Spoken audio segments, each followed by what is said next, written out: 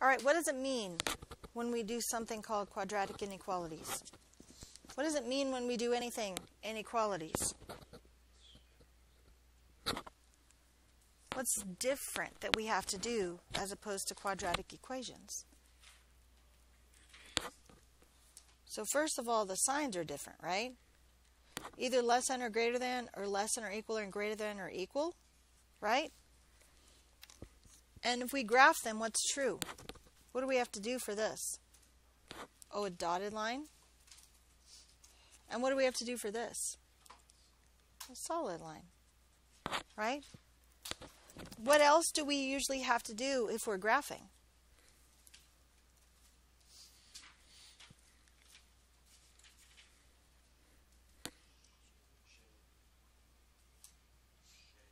We have to shade, right? Now, when we had a line, greater than was above, less than was below. That was easy, right? If we have a parabola, do we have an above and a below? We don't, do we? What do we have? Inside and outside. Okay? We're going to be either shading inside or outside when we do this kind of inequality. Okay? Or this kind of quadratic is what I meant to say. So, let's start here. Y is greater than or equal to x squared minus 9. Now, sometimes when we graph, we just sketch a quick graph. And sometimes when we graph, we plot exact points, right? What time do you think this is? We got to plot exact points, don't we? Because we got to know where to shade and where not to. Okay? Now, what we can do is we can use our transformation rules, can't we? If we use our transformation rules, where do I move this parabola from the origin? Down 9. 1, 2, 3, 4, 5, 6, 7, 8, 9. So that's my new vertex, right? Is it parent function shape? Well, do you remember how to tell if it's parent function shape? Is there a multiplier up here? There's not, so it is parent function shape. Does it open up or down? And how do you know that it opens up? Because it's positive. So I'm going to go over 1, up 1. I'm going to go over 2 from the vertex, over 2, up 4. And I'm going to go over 3 and up 9. Now, did I just make up those numbers? No. What's 1 squared? 1. What's 2 squared? 4. And what's 3 squared? 9. Okay? So here's the deal. I don't have to know that this point is 1, negative 8. I don't have to know that this point is 2, negative 5, do I? From the vertex, if I go over 1, up 1, over 2, up 4, and up over 3, up 9, I know that that's in the correct point, in the correct place, right? I don't just know these 4 points, though, do I? Don't I also know this point, and this point, and this point? I do. How do I know that? Because it's symmetric, right? A parabola is symmetric, okay? Now, what kind of line do I draw here for this parabola? A solid line.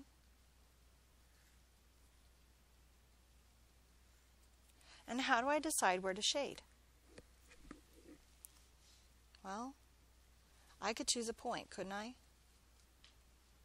What if I choose the point 0, 0?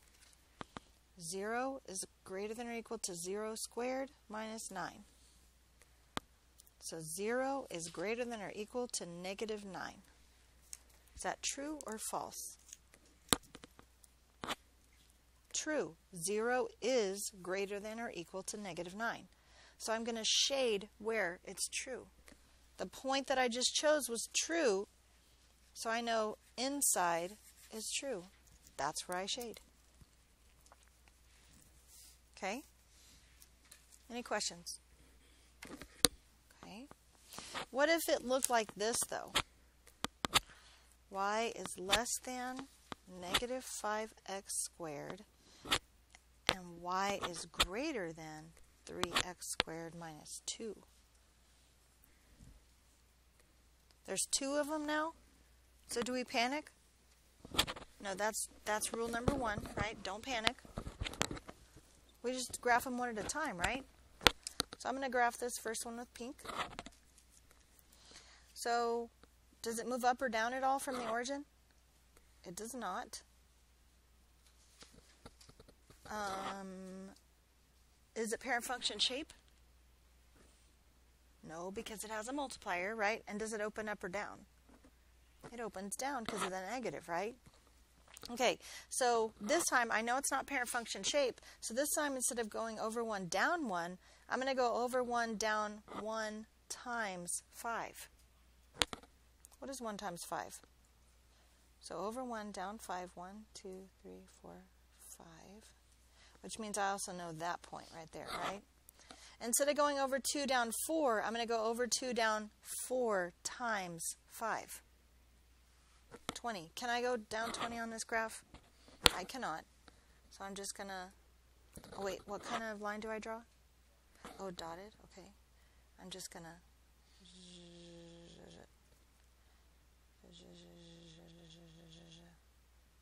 Sometimes it helps if you make the zh. Not really. Okay. Where would I shade this one? Well, can I choose 0, 0 this time? I can't, right? I always want to choose 0, 0 because it's going to be the easiest, right? Putting things in for 0 just gives you a 0, right? But I can't this time because the vertex is on 0. So let's choose something like right here. Because that's in the middle of it, and it's a little far away from the vertex, so there's no confusion, right? So what point is this? 1, 2, 3, 4, 5, 6. So the point I chose was 0, negative 6. So if I put that into the top equation, because that's the only equation I'm concerned about right now, I get negative 6 is less than negative 5 times 0. So negative 6 is less than 0. Is negative 6 less than 0? Yeah, so where would I shade? Inside the pink or outside the pink? Well, where's the point that I chose? Inside, and the point that I chose was true, so I'm going to shade inside the pink. Everybody understand that? So the only answer that's possible right now is like all the stuff inside the pink, right? Okay. But since it's a system, I'm not going to shade yet. I'm just going to tell myself where to shade, right? So how do I graph this second one? I'm going to graph it in blue. How do I graph the second one? Down 2. Does everybody understand that? Remember transformation rules? Says I go down 2. It doesn't move left or right any because there's nothing inside the parentheses here, right? Okay. Is it parent function shape? No, there's a multiplier. And does it open up or down? And how do you know it's opening up? Because it's positive. So instead of going over 1 and up 1, I'm going to go over 1 and up 1 times 3. Instead of going over 2 and up 4, I'm going to go over 2 and up 4 times 3. So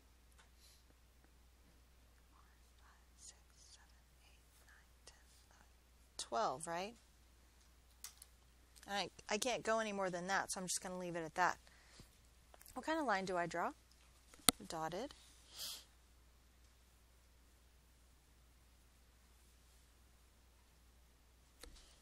Okay. Can I choose 0, 0 this time? Is my blue on 0, 0? No, but the pink is, right? So maybe I want to choose something like right here so that it's just kind of away from all that. Okay? So if I choose 0, 2, I put in a 0 for x and a 2 for y. 2 is greater than 3 times 0 squared minus 2. So 2 is greater than negative 2. Is that true? So I shade where? Inside the blue, right? So where is the part that's true for both? Yeah. It's tiny, isn't it? It's like right there. That's the only part I can shade. Because it's the only part that's true for both. Are you okay so far? Okay. So, can I show you something? I hesitate to show you this because it confuses some people. But for the people that it doesn't confuse, I would like you to see it. Is that fair? If I go to my calculator and start a new document that's a graph, I'm going to zoom in so you can see it. You're not going to be able to see the equations very well, but that's what we got to do to see the calculator. I want to graph an inequality. So see how my cursor is right there right now? What if I hit delete? I need less than, so I can choose number 2. Y is less than negative 5x squared. Enter. It graphed it and it shaded. What it won't do is give me a table. Okay? If I hit tab again, it's a completely blank line. It's for a relation. Okay? And I could say y is greater than, and I have to go right here, control equal sign. See all the inequalities right above that? Control equal, which gives me greater than, that's the one that's chosen, 3x squared minus 2. Now, why would this be confusing for some people? Because it shades for everything. It doesn't wait to shade to see what's true for both. It shades everything. So some people see this and think that the shading is the answer. But what's the actual answer here? Like the purple shade, right? There's red shade up here and blue shade up here or down here, but the only answer is where they're both shaded, which in this case is the purple shade. Okay? I know that might be confusing to you. If it is, don't look at it. But it is a way to check, right? And if it's not confusing to you, it's a really good tool to have. Everybody understand? Okay. So, yes, sir.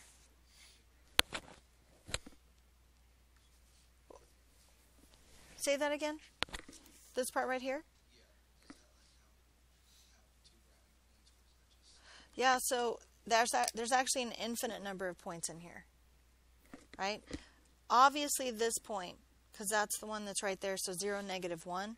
But also like negative 1.5, 1, positive 1.5, 1. It's probably in there. Negative 0.25, negative 1.25. There's a ton of points in there. The only like nice, pretty integer point is 0, negative 1. Why can't this point right here be an answer? It's on the edge, and so it's dotted, and so the dotted points don't count, right? The ones on the dotted line don't count, do they? Okay? Any questions about that? That was a good question, by the way, though. Okay? So what happens if your problem looks like this? What if it looks like 2x squared minus 5x minus 3 is less than or equal to 0? What if that's what it looks like? Am I graphing that? 0y? No, I just need to solve it, right? Well, remember how at the beginning I said what's different? You know, if we're doing this, what's different? And you guys said nothing, except when you graph you shade. But what about when we're solving an inequality like this? Is there anything different? So just the equal sign, right? So nothing changes in the way we solve it until the end. So how would you go about solving this? So we've got our 5 ways, right? We've got our graphing, square roots, factoring, completing the square, and quadratic formula. Graphing's probably out because there's no y, right? Or I guess technically the instructions for this says solve algebraically, so I just don't want you to graph, right? Square roots is out because there's an x term in here. Unless we want to complete the square to do square roots, we can't. So we can complete the square if we want, but most people usually try factoring first, and then if factoring doesn't work, they'll go to quadratic formula. Are you okay with that? Well, AC is negative 6, B is negative 5. Can you think of two numbers that multiply together to give me negative 6 and add to be negative 5?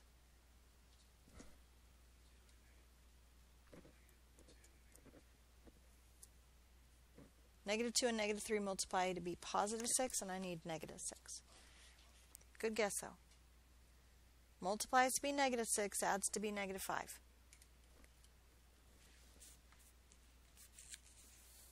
Anybody?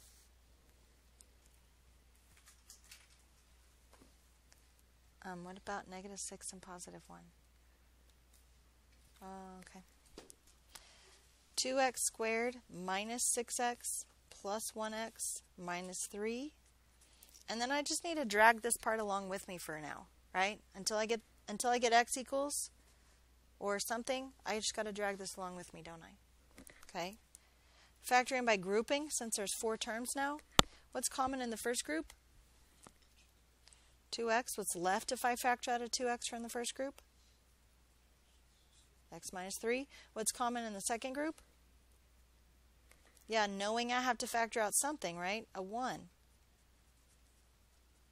What's common in these two groups? X minus 3, and what's left? This is kind of where we have to ignore this for a second. Okay? What do I know that I have to do right now? Set them equal to 0, right? So x minus 3 equals 0. 2x minus 1 equals 0. I'm going to add 3 to both sides to get x equals 3.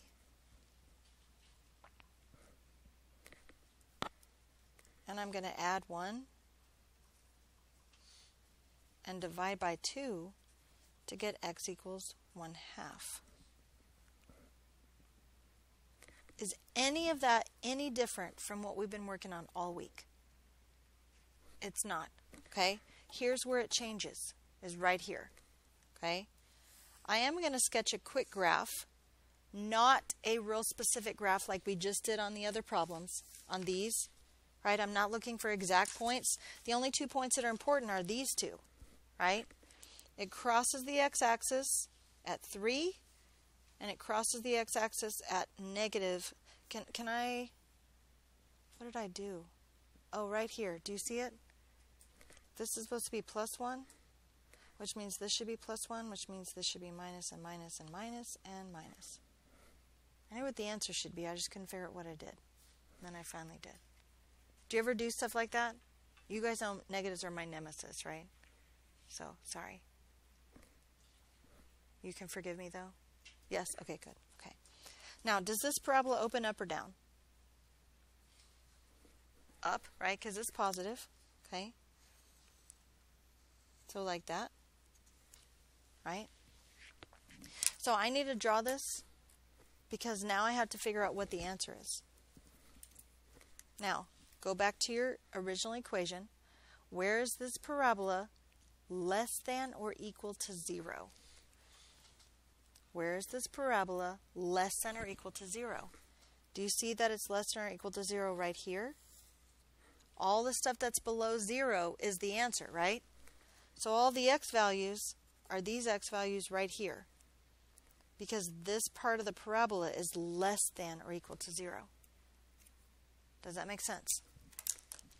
So my answer is everything in between those 2 points, right? So negative 1/2 is less than or equal to x is less than or equal to 3.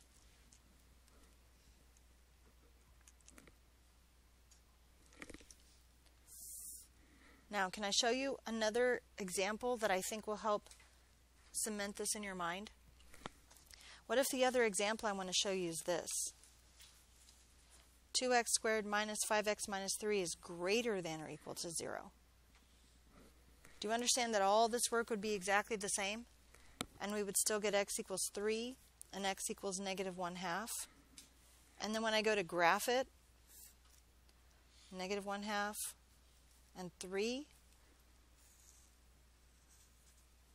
And then I would say, what part of this parabola is greater than or equal to 0? Do you understand that it's this part and this part that's greater than or equal to 0? It's the part that is above 0, right? So do you understand that it's all the stuff on the outside of the parabola? Because if I took this parabola and flattened it up to the axis, do you see that this part would be the part that's true? So this answer would be everything that's less than negative 1/2 or everything that's greater than or equal to 3. Do you see the difference in the answers? This part is in between these 2 points because that's the part that's below. This is the part that's one or the other because it's the part that it's above. Yes or no? Okay. Do you have any questions on any of this? Do you feel like I need to do a whole bunch more examples of this for you, or you feel confident? Confident? Okay. Mark it, set, go.